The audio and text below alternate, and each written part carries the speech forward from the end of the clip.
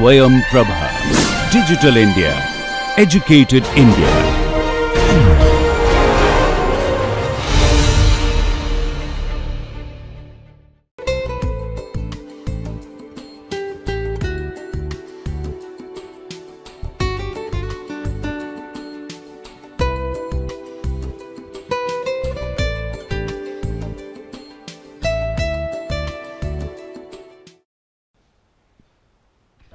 Hello, welcome to the second module of Globalization and Culture. In contrast to the first module, which was very heavy in concepts and ideas, where we try to deconstruct globalization in its different aspects, beginning with the communicational, we went on to the technological, the political, and we concluded with the economic aspect of globalization. But we also found that it's not possible to isolate these aspects of globalization from one another, because they are inextricably intertwined with one another. Particularly when we talk about culture, we find that the cultural aspects of globalization are a fallout or effects of globalization on culture, and usually culture is what becomes the site for resistance to globalization. Now, in this from this module onwards, we would be focusing on the cultural aspect of this course, on how globalization impacts culture, we would be moving on not only to the conceptual ramifications of the impact of globalization, but also look at particular case studies as to how cultures have been impacted by globalization. I would be focusing in this first unit on global cultures, and I would place my emphasis on the globalization of South Asian cultures. The questions I would like to pose in this unit is to ask, if there is a global culture, what is this global culture? And if there is a global culture, what is this global culture, and how is it related to local cultures? So, to brush your memories, we go back to the apprehensions of purists and guardians of local culture, who expressed deep apprehensions about alien cultural invasion with the onset of globalization, which they feared would lead to the erosion of local cultures and identities.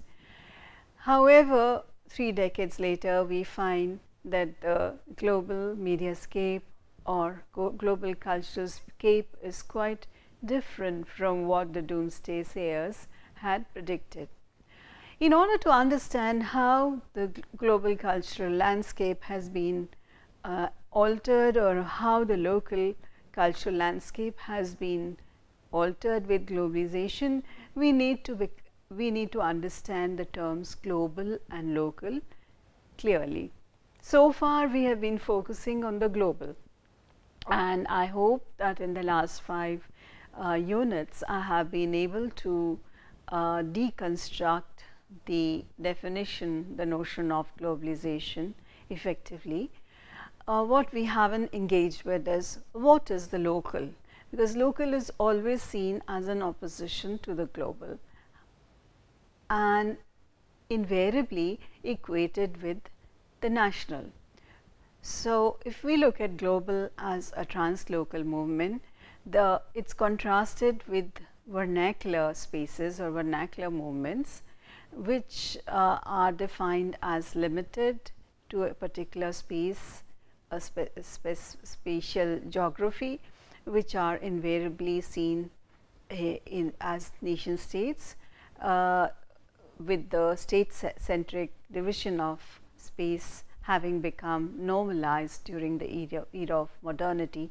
So, today when we talk about the local, we tend to confuse the local with the space of the nation, the culture of the nation, and we tend to see how globalization is leading to the erosion of national cultures and identities. And when we speak about resistance, again, we try to oppose the supposedly what we believe to be a global culture, a global monoculture, with a particular national culture. But as we found out in the section on globalization and nation, the nation state has not just become less powerful, but it has also been reconfigured with the onset of globalization, through the rising power of the region on one hand and through the clout of transnational formations on the other. So, with that, can the nation still function as an efficient or powerful mode of the local through which the global can be compared or the global can be resisted? Or has globalization also led to the transformation of the local?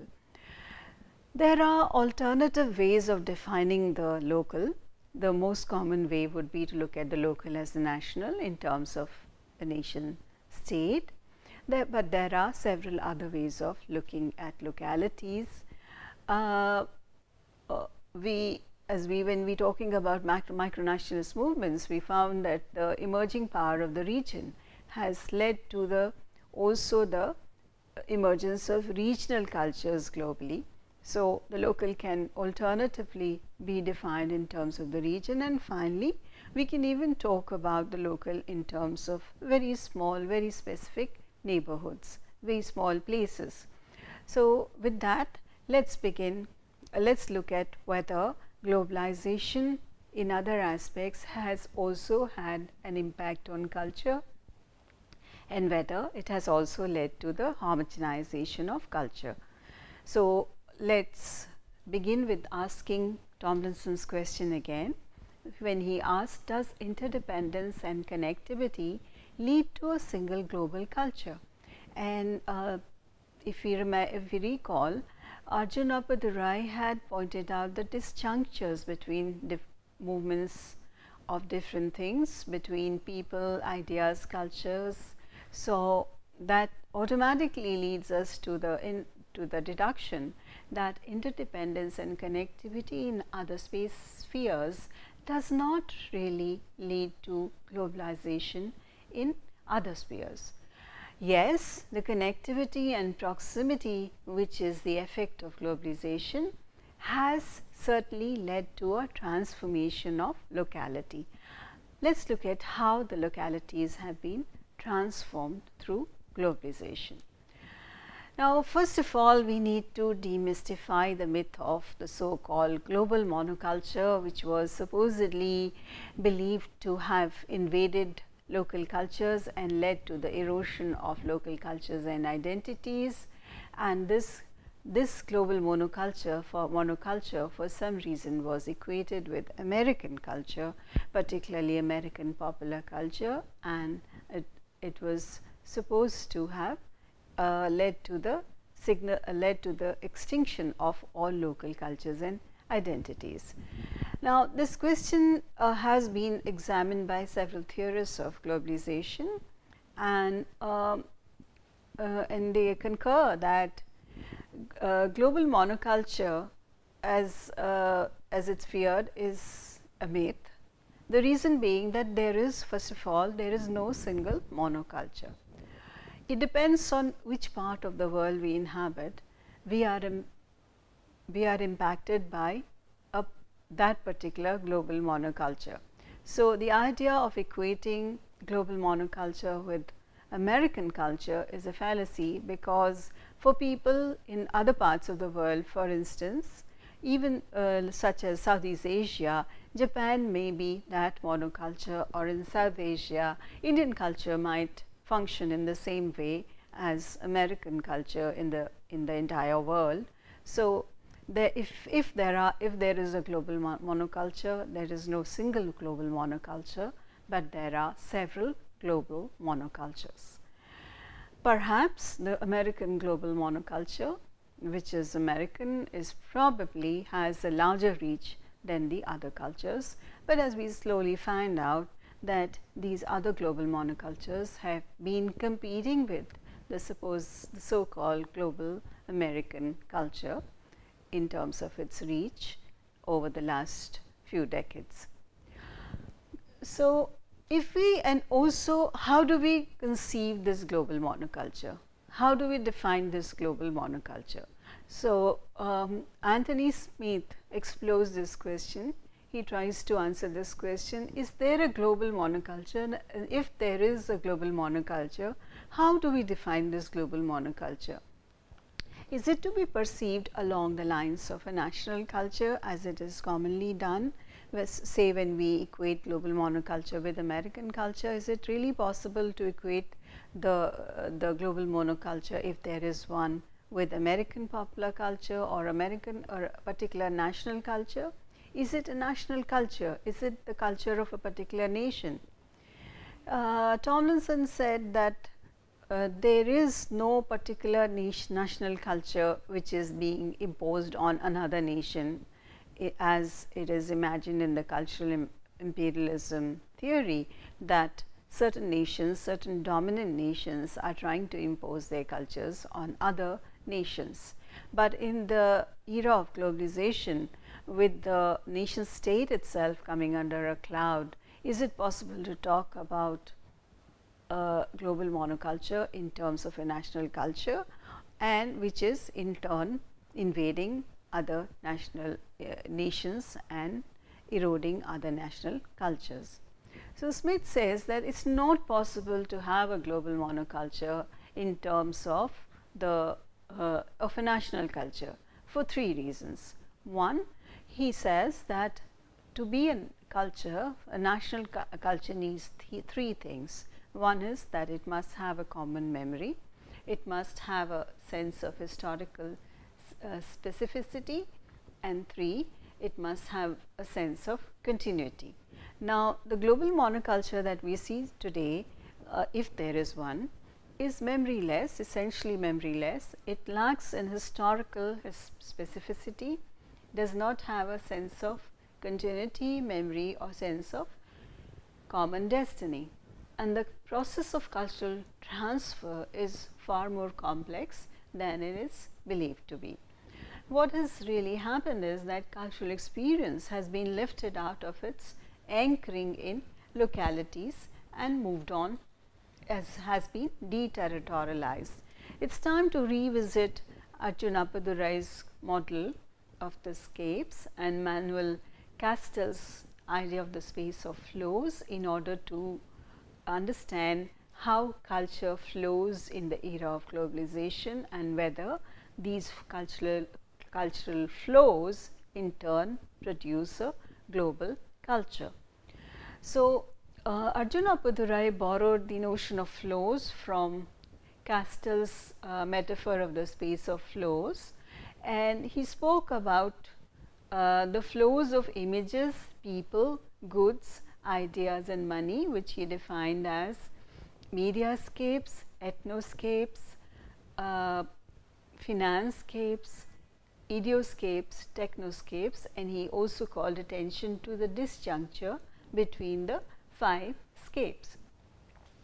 Now, when we conceive of flows of globalization, it's commonly believed that global cultural flows emanate from the global north and flow to the global south, which we may call the myth of unidirectional flows. Flows are believed to be unidirectional, flowing from the global north, from the more developed nations of the West, such as UK, US, Canada, Germany, France, and so on, and to the global south, parts of South Asia, Southeast Asia, and so on. But this myth of unidirectional flows is disrupted by the reality of flows which are bidirectional. So, as I said earlier, that the same media and technologies which led to the flows of culture from the global north to the global south have also been used to disseminate local cultures and local cultures worldwide by some resourceful producers.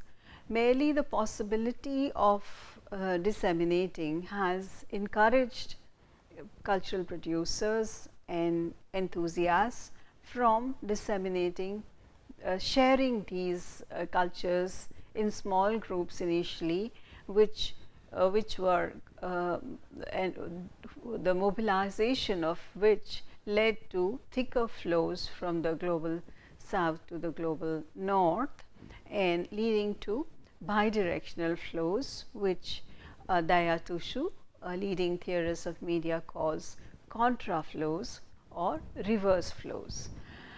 Now, so the flows are not, but I would like to modify this by saying that flows are not just unidirectional or bidirectional. I would say, using the analogy of the computers, of the computer which Castells himself used, to say that flows in the global era are multidirectional because they flow from all parts of the world to all parts of the world, even though there are certain hubs from which they are redirected to different parts of the world. So, some spaces, some areas might serve as hubs in the same way as in a computer. There are different nodes from which from which information circulates.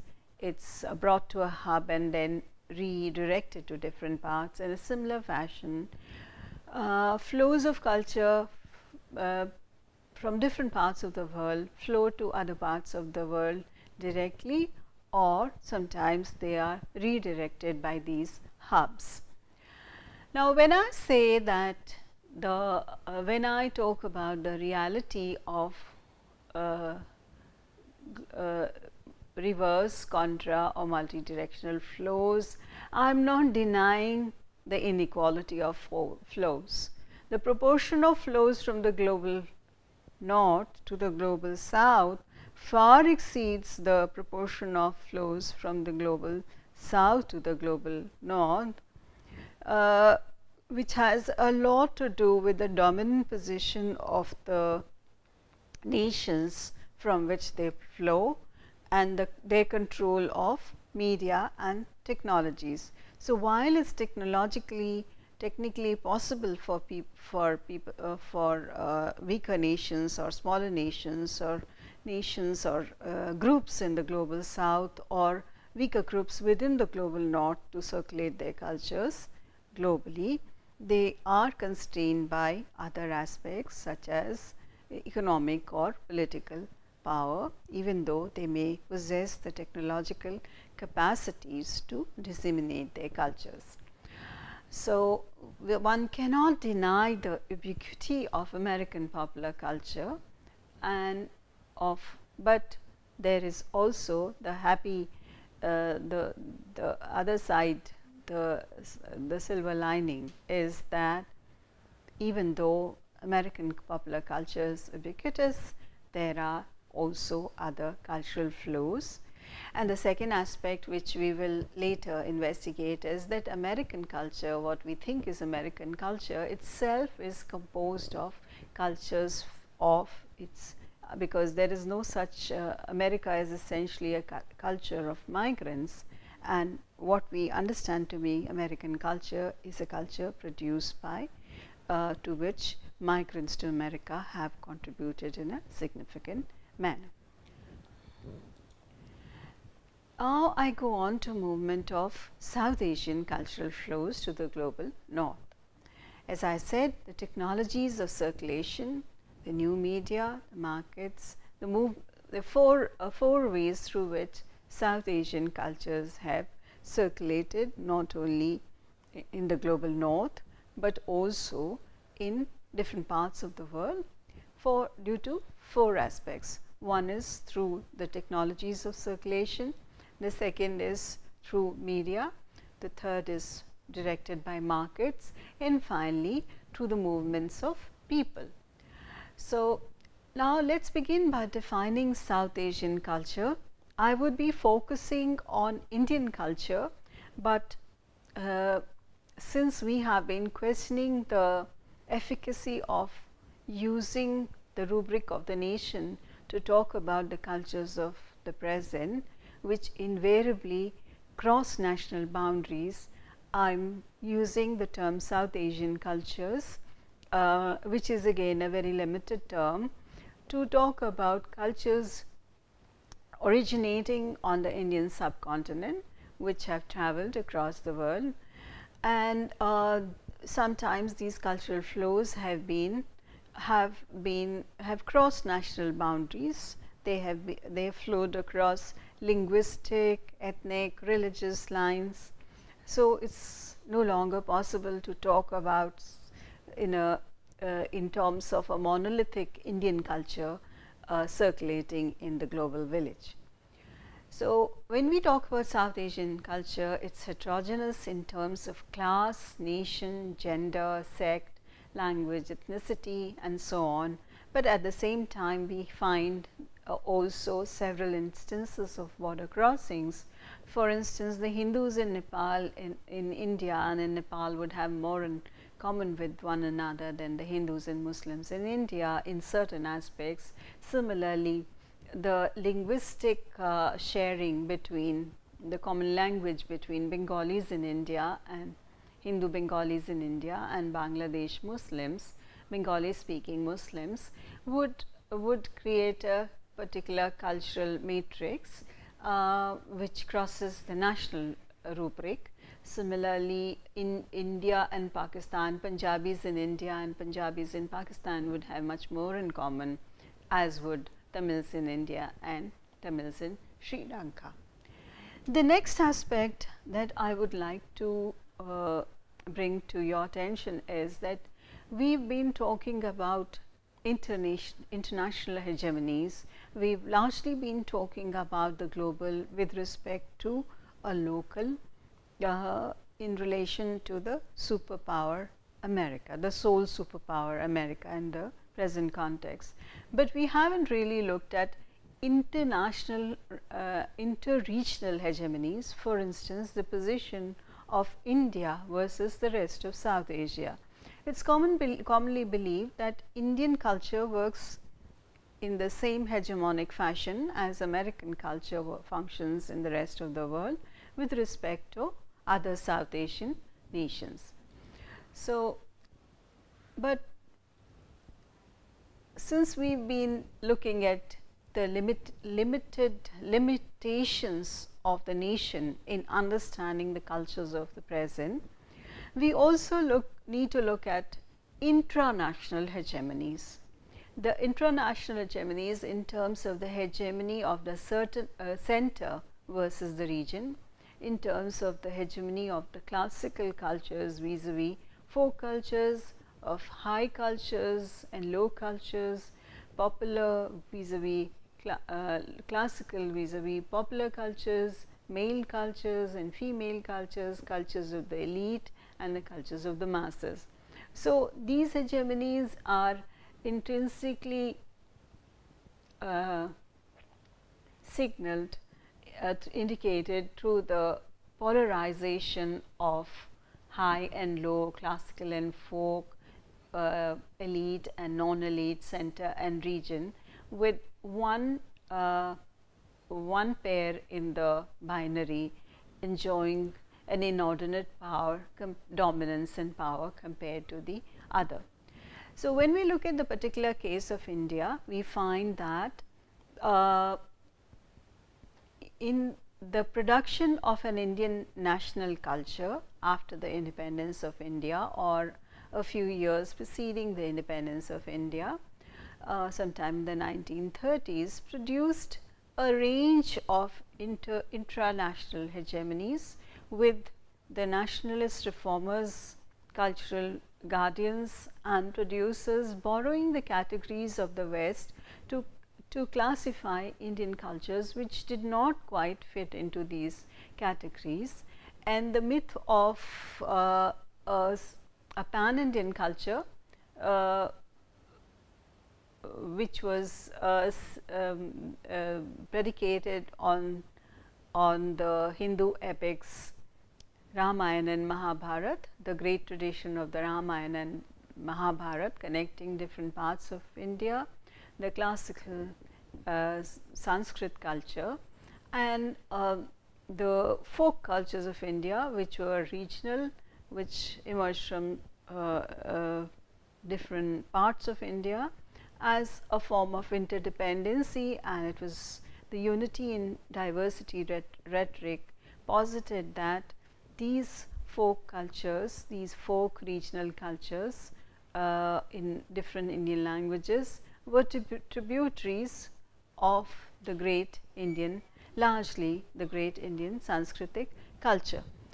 Now, I would like to show how these intranational hegemonies within Indian cultures have been deconstructed, have been demystified through globalization, through the voice that regional, to the small local traditions, some of them regional traditions in different Indian languages, some of them non-elite traditions, some of them some of which are folk traditions, some including popular cultures, have